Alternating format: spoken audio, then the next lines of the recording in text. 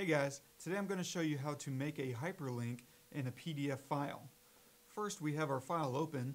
Let's click on Tools, then click Edit PDF. And then we'll click on the link drop-down box, and we'll click on Add or Edit. Now, using the selection tool, we'll click and drag to make a box. And then when we release the click, we'll get a whole dialog menu right here. So let's click on the link type. We'll make this one a visible link.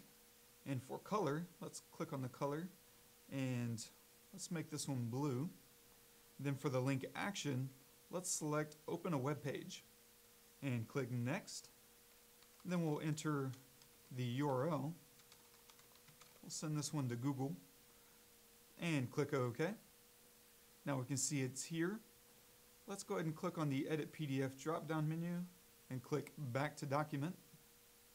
Now we can see our box is right here, and if I click on it, it'll open up google.com just like we told it to. And that's how you make a hyperlink in a PDF file.